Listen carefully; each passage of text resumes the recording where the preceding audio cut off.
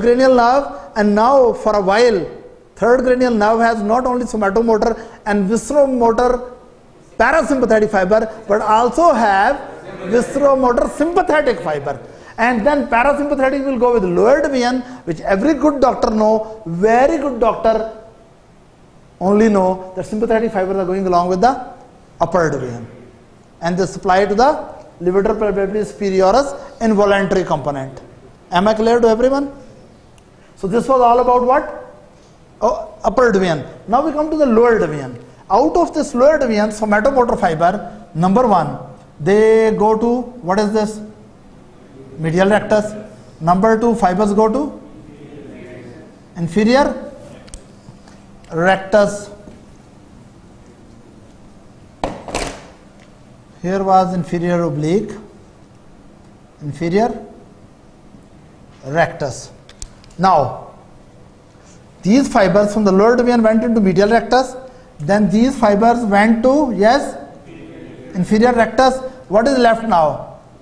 To the inferior, yes, oblique, and these fibers go to inferior oblique. Now here you need to understand, the parasympathetic fiber started with the main oculomotor nerve, they went along with that in the cavernous sinus, there with parasympathetic and somatomotor fibers, sympathetic fibers also came. Then as it exited upper branch and lower branch, upper branch has somatomotor fibers with sympathetic fibers, lower branch has somatomotor fiber with parasympathetic fibers. Parasympathetic fiber go along the lower division, right? On the way, lower division give branch to medial rectus and inferior rectus, and then parasympathetic fibers go along the final branch which is going towards inferior oblique.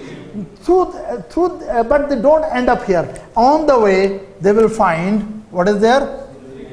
Ciliary ganglion. These fibers, this branch. Which branch? Inferior branch from third cranial nerve, lower division, branch going to the inferior oblique, give a short parasympathetic route.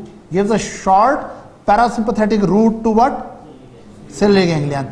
Here these preganglionic fibers of parasympathetic nervous system neurons which started from a Dinger-Westphal in the midbrain, they terminate. From here the postganglionic fibers emerge. Which fibers emerge? Postganglionic fibers emerge as short ciliary nerves. They emerge as short ciliary nerve, and then they pierce. There are about 8 to 10 short ciliary nerves which have parasympathetic postganglionic fibers. Later on in ciliary ganglion I will explain, they also have some sensory fibers and sympathetic fiber. That I will explain well later. But these parasympathetic fibers, postganglionic, enter into what is this area? Yes? Eyeball. And they move forward between the sclera and the choroid. There are three layers. There is sensory layer of retina, then more outer to that there is choroidal layer, and then more outer to that is scleral. So these fibers move forward between what? Sclera outside and choroid. This is the choroid inside, and eventually they reach forward anteriorly. There they give branch to a very important muscle here, and this muscle is called ciliarus. What is this? Ciliarus, right, which help the lens to change its shape. Ciliarus muscle, and here it is constrictor pupillae, my friend. This is constrictor pupillae, right? Dilator is here. So this is constrictor pupillae. What is it? Constrictor pupillae. When it will contract, pupil will constrict. When these fibers will contract, pupil will dilate, right? Because these fibers are attached here. So when they contract, dilate. But I am not going to detail. What I want to tell you, as these fibers are moving forward, on the way, most of their branches are given to ciliary muscle or ciliarus. And then terminal fibers, they move forward and eventually supply what? Constrictor pupillae.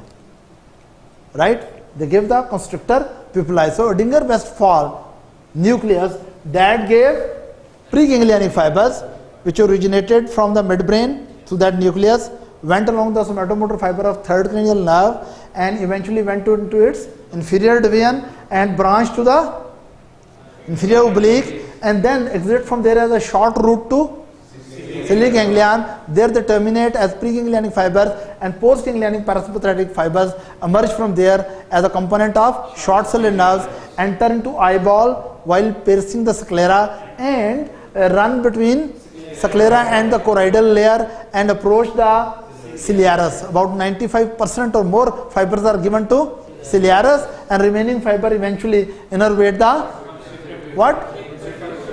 Constrictor pupillae or pupillae, I don't know, I have never met it. Right? Is that clear? Yes. Any question up to this? Right? So let's have a break.